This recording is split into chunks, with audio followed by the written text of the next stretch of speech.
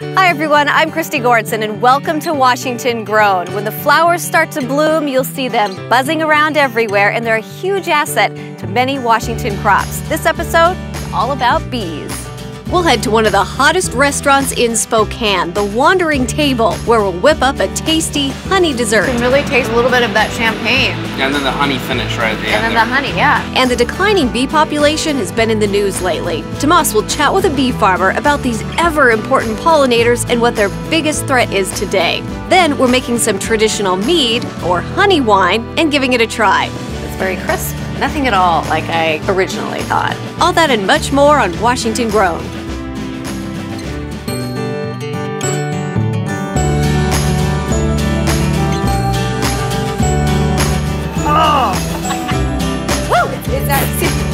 Are you ready to cook me up? Okay, I don't have the hang of this. So this is where we get our water. Cheers. Hopefully they won't eat my shoelaces.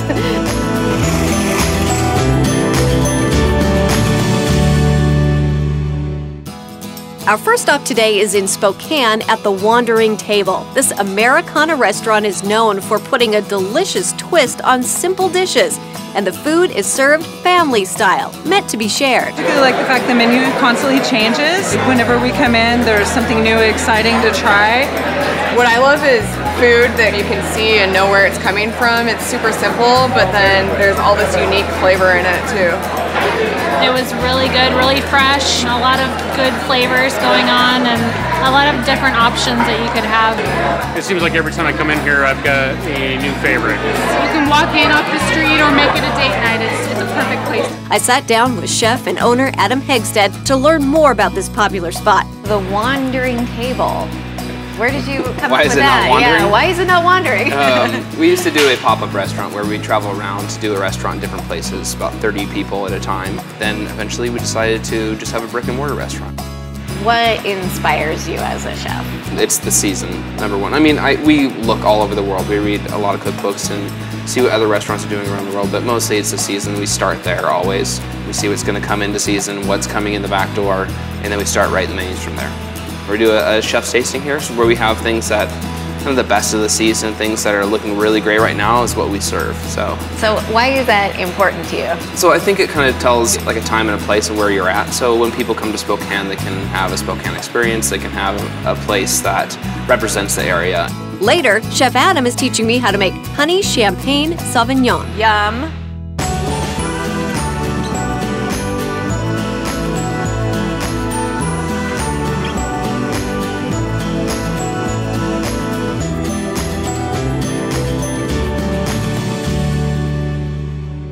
Now, Tomas is in Ritzville, where beekeeper Eric Olson of Olson's Honey is delivering his traveling pollinating bees. Eric and his bees travel to farms all over the Pacific Northwest to make sure their crops are pollinated and ready for the season. Now, they might be small, but these awesome insects are the key to thriving agriculture for many farmers all over our state. You know, I love bees. They're fascinating creatures. So tell me a little bit more about this cool thing you get to work with. We are primarily pollinators. What we're going to be looking at today is seed pollination on canola fields. We're moving the bees out to those canola fields right now and setting them in place. The canola is just about ready to start blooming right now. And which is the perfect conditions to bring them out here. Exactly. How long of a life cycle does a bee have? Summertime when they're working hard, about 30 days. Really, that's it? That's it. That's the worker bee. Worker bees are all female. The females do the work. If somebody came to you and said, is the bee important? What would your response be to that? The bee is incredibly important. 1 out of every 3 bites of food that we eat today is directly pollinated by honeybees. Apricots, cherries, pears, apples, carrot seed, radish seed, onion seed, and then we eat meat. Well, the meat's got to eat alfalfa and stuff like that, right. And that's all got to be pollinated also. Eric says the bee's #1 threat today is the varroa mite, a parasite that's causing honeybee colonies to steadily decline. The varroa mite sucks on that larva for sustenance, and it deforms that bee. So when that bee comes out of the cell, she's already deformed, she's already compromised. Right. And that is what causes the bee population to decline so badly. The mites clamp onto the bee and they suck on the bee and they ride around on the bee. Put it in perspective, if you had a basketball zipped right into your body, that's exactly what the relative size is for the bee. That's how big that varroa mite is. My goodness, so what are we doing to battle this varroa mite? We've got a couple of really good things going at Washington State University. Using CO2 to kill the mite, and what we would do is use the CO2 in the wintertime when the beehive is shut down.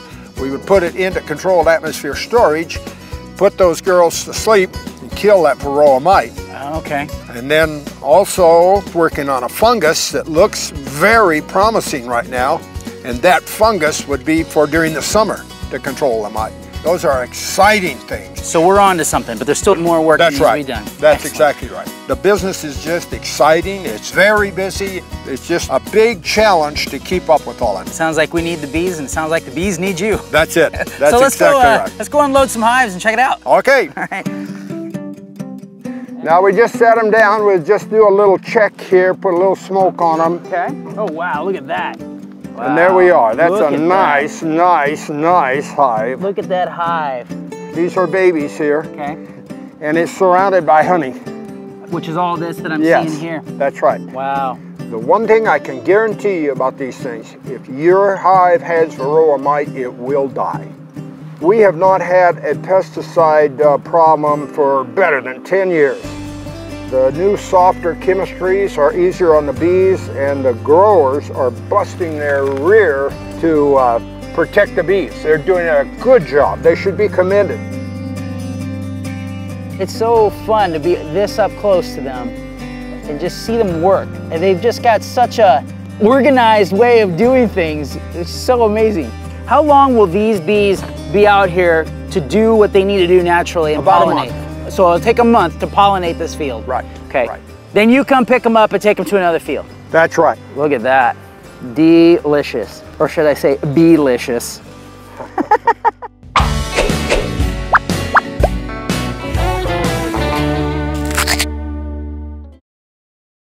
Before modern honey apiaries, gathering honey and getting it from hive to bottle was dangerous work as someone had to climb a tree and face a swarm of bees. Nowadays, we can stroll through a farmer's market or supermarket and choose from a number of honey options. Lighter colored honey generally has a milder flavor than more robust dark colored honey.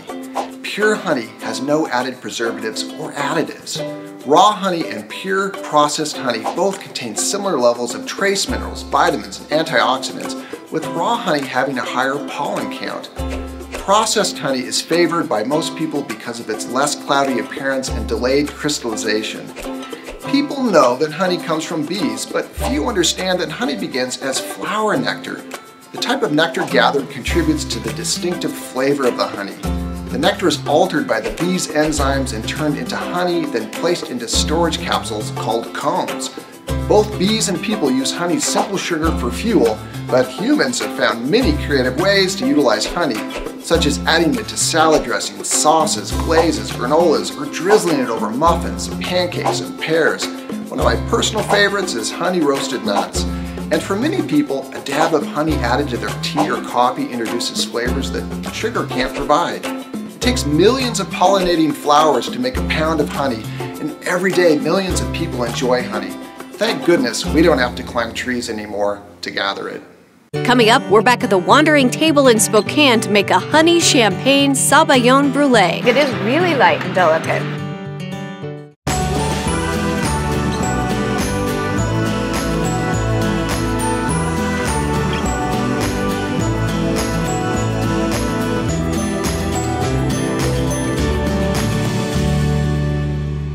I'm here with Steve Shepard from Washington State University, and you are an entomologist here at WSU. Yes, yes. And you have some orchards and lots of bees. How many bees?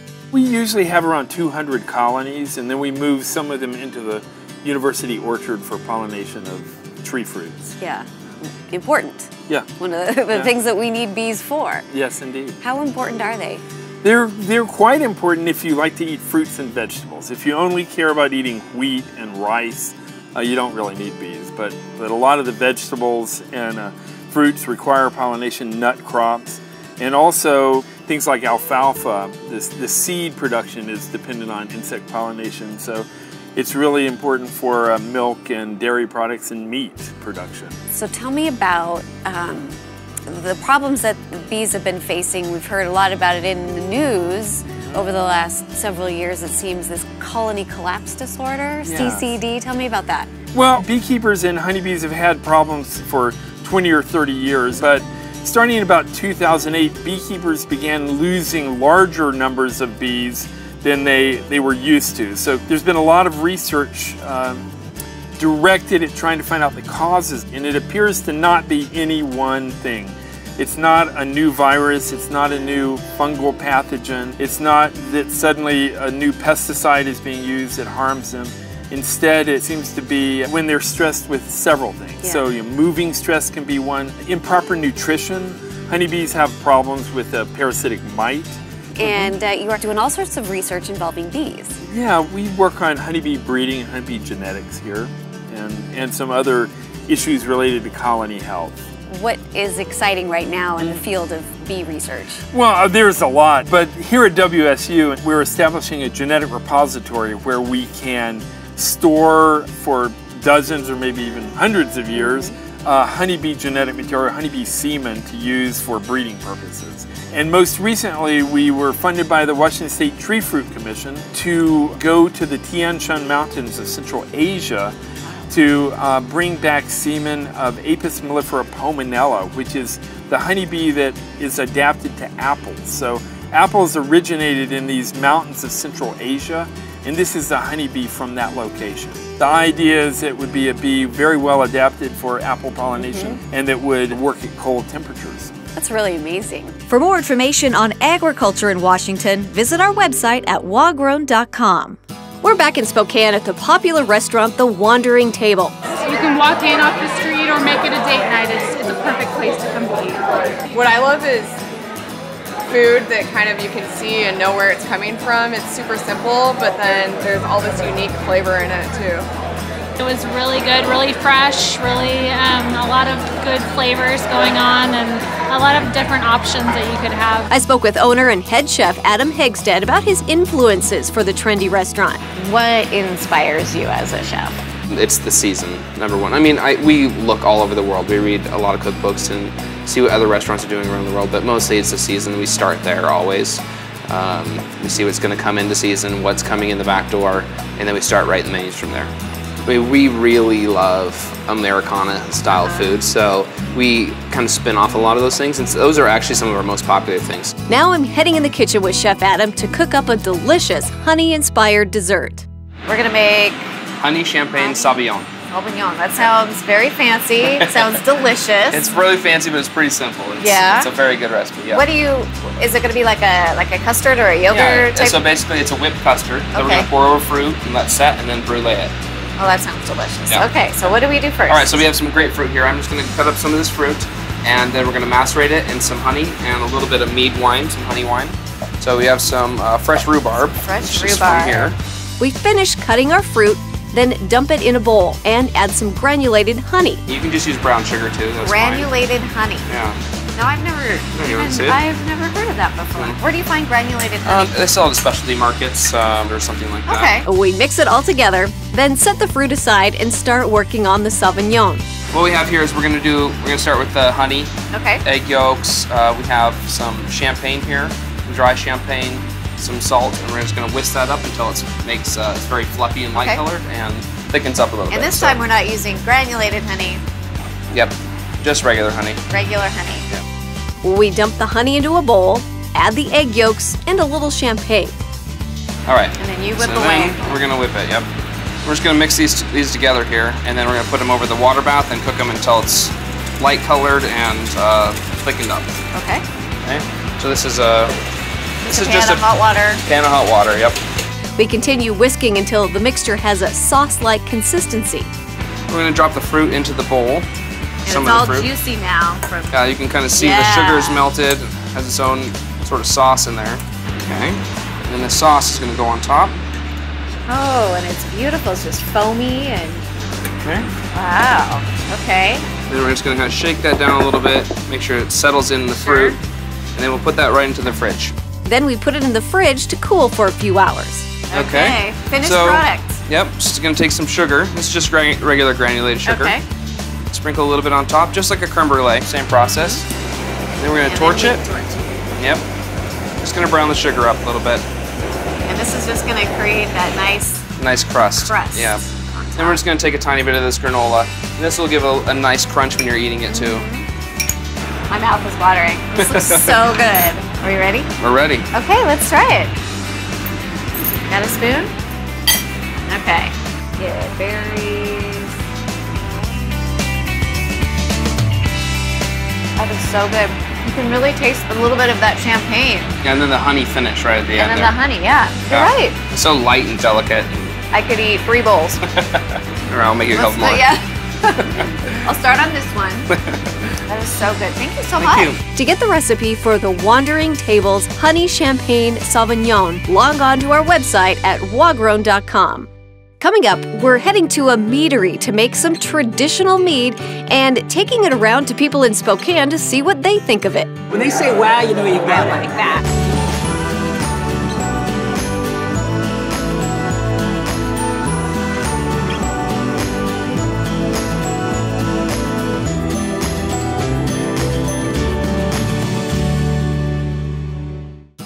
Honey can be used in many different ways, from sweet to savory. Today, we're meeting up with Jeremy Kinsel, the owner of Hierophant Meadery in Spokane. He's showing us how to make one of the oldest alcoholic drinks known to man, mead, which is made from honey and water.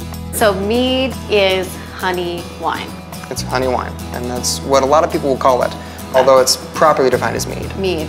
And mead's been around for centuries. Oh, right? millennia at this point. Yeah. Some of the very earliest human art includes a man with a bee for a head. So we've been around the bees, we've really revered them for a very, very long time.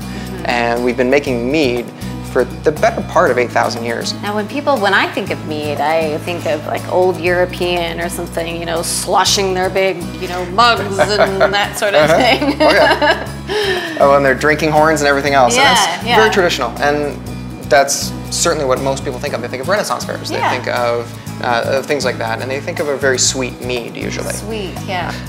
Ours is quite a bit drier. We're essentially along the lines of a dry Riesling. Mead is making a comeback. The interest is exploding, and the number of meaderies is exploding. We've been open 3 years, and the number of meaderies has doubled since we came into the business. Our first step in making mead is to dilute the honey with water. Just raw honey. There's actually little bee bits in there and everything else. Yeah, little bits of honeycomb, everything else. And so yeah, we'll just dump it in the hot water and we'll mix it up to get it into solution, and we'll put it into our fermenter. Okay. So I'm just gonna hang out and watch you do your thing. Woo! Smells delicious. So explain to people who don't know what mead is exactly. So at its simplest, a traditional mead is just honey, yeast, and water. That's all that goes into it. Then we dump our honey solution into the fermenting tank, and Jeremy adds some raspberries for a fruity flavor. Then we dump in yeast and hops to start the fermenting process. We're just gonna throw it in. We're gonna throw it right in the top. So we're gonna pitch it in. Here we go. Pitching. After a couple of weeks, when the mead is finished fermenting, Jeremy infuses it with some herbs to add a little variety and fragrance. So the big part of this, of course, is honey. It is. We buy all of our honey from local apiaries. Right now we actually buy from Spokane and Lincoln County, so within 50 miles of the meadery here is where all of our honey comes from. And what we get from Sprague, Washington, which is a little further out, is much more buttery and light and really mild. So we use different ones for different wines. Obviously, these bees are very important to what you do. And it's crucial, yeah. And you want to save the honeybees too. It's like a mission. Oh, absolutely. That's why we went into this business and why we went into making a meadery happen. We saw their decline. We saw a chance to bring value to them in people's eyes, to really help them to connect with why they're so important in a way that they enjoy as well. So drink mead and save the world. Mm-hmm. Absolutely. That is really good. It is, like you said, it's very crisp. Well, thank you so much. Absolutely. Thank you for coming out. Letting me try this and opening up a whole new world. Oh, Who knew? It's our pleasure, of course. Enjoy.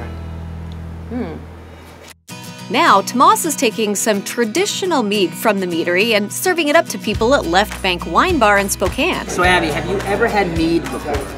No. Mead? Mead. No. When I ask you about mead, what comes to your mind? Like an old British or English thing? Like really old, dark bars from years and years and years ago. A really long time ago. That's the only time I've heard of it. You know, whereas wine would be fermented with grapes and beer would be fermented with wheat, this is actually made from honey. Okay, so just give that a sip. Describe what you guys are drinking. Pour here. Cheers. That's more. What do you taste? Wow. Wow, see that's great. When they say wow, you know you've got it. Like that. Light, smooth. No, I think it's really quite mild. It does taste like kind of a port wine, but not as strong. There's a crisp dryness. I'd say a light honey flavor, a little sweet. It's actually very refreshing. Would you get this if it was on the menu? Absolutely, yes. I would get that. Oh, yeah.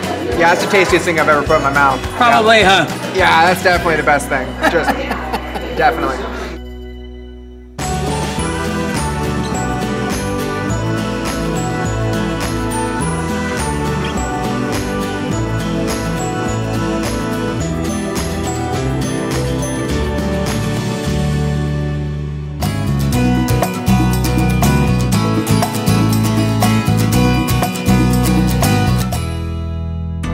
Are in the kitchen at Second Harvest, and I'm with Kristen, and it looks like we're gonna make some sort of granola, which is one of my favorite things to eat in the morning. I love Mine it. too. Yeah. And we're making good morning granola. Good morning granola. That's Why do what you we call call it that? I sing the song from Good Singing in the Rain. Good morning.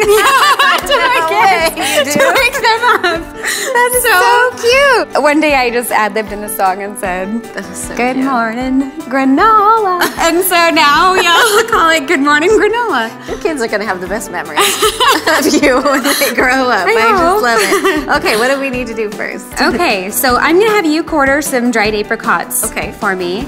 And then I'm gonna add our old-fashioned oats. Okay. And some chopped walnuts. We're just quartering these. Okay. Yeah, we're just gonna quarter them. And some craisins. I like how you're very specific when you tell me what to do. Instead of, Christy, why don't you chop Not those? leaved out. Christy, quarter the apricots, please. We know each other. Okay, so and then I what added did you some just throw in pepitas. there? Okay. Have you seen these before? They're kind of fun. I have, but are they pumpkin seeds? They are. They're Okay. pumpkin seeds. And I like them because they give it just a nice little color pop Yeah, in the granola. they do. But here's the real star of our granola. The honey. The honey. Really? Yes. Why do you like honey with your granola?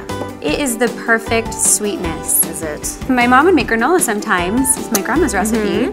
And it had a lot of corn syrup and sugar, and it was delicious. Yeah. But when I, wanted to start making my own granola, then I wanted to kind of make it a little healthier, but still have that perfect amount of sweetness to it. So I found that honey was just the perfect way to do it. After we combine the honey with some canola oil, we add in a pinch of salt and whisk it all together. A lot of people kind of think that granola is fattening and full of lots of sugar, but this has very little, very little oil, but you kind of need that, don't you? You do. It's going to help it brown up and really stick together. But you're right. A lot of the prepared granola that you buy at the store, they can have a lot of added sugar and fat. Can I add those in here? Yes. But the other benefit of making this yourself is that it's a really cost-effective way to make a lot of granola. Why is granola so expensive, I wonder? Don't know. I don't know either, because it's just simple, basic. Do you want to mix that all together for us? Once the ingredients are mixed, Kristen pours the liquid on top, and we mix them together. It kind of takes a little bit of elbow work because you want to smash all of that honey till it gets nice and incorporated. Okay. You can use a stand mixer with a paddle attachment, and it's done in a snap. Okay. Sometimes I just don't want more dishes, so I just do it by hand. Sure, absolutely. My kids like this job too. Sure. And then they do a little quality control. Absolutely. Just make sure it tastes good, Mom. Yeah. And how do you like to eat your granola? I like mine with Greek yogurt. And my kids like theirs with milk. Oh yeah. So we kind a big of yogurt girl. Are you a yogurt? Yeah. What's your ultimate granola? What Well, does it the have in it? granola that my family brings is chock full of nuts. Has lots of nuts in it, but it has the pepitas in it, and we use honey and syrup. Oh, granola is really versatile. Yeah. So sometimes you can add peanut butter or Sure. almond butter, different kinds of oils and flavors, and like you said, the different kinds of honeys. You can add spices and tons of different kinds of dried fruits and really get a different taste. I like that, the way it looks. What do you think? It looks perfect. Okay. We spread our granola out on a cookie sheet and throw it in the oven to bake. Okay, we have some cooled off granola out of the oven. Looks golden and delicious. So you'll see it kind of sticks a little bit. Oh yeah. And so you can just kind of bring it up in sections. I like my granola to have some of those big chunks. Okay. So you can just kind of use your hands. If you want it all to be in tiny pieces, you could turn it right as soon as it gets out of the oven. But we let it cool so that we could still get some larger sized pieces. And since we both like yogurt, we brought some Greek yogurt. Strawberry Greek yogurt today. We scoop some of our yogurt in a bowl, add some granola, and dig in. Here we go. It's nice and crunchy and not too sweet. I like how honey, it seems that you always get that nice aftertaste with honey. You do. Just that sweet, deep, it's kind of a mellow flavor to it. sweetness. Good fuel for your day. Great job. Thank you. Thank you. To get Kristen's recipe for good morning granola, visit our website at wagrown.com. We hope the next time you see a bee landing on a flower or taste some delicious honey, that you appreciate the bees and all of their hard work a little more. That's it for this episode of Washington Grown. Thanks for watching.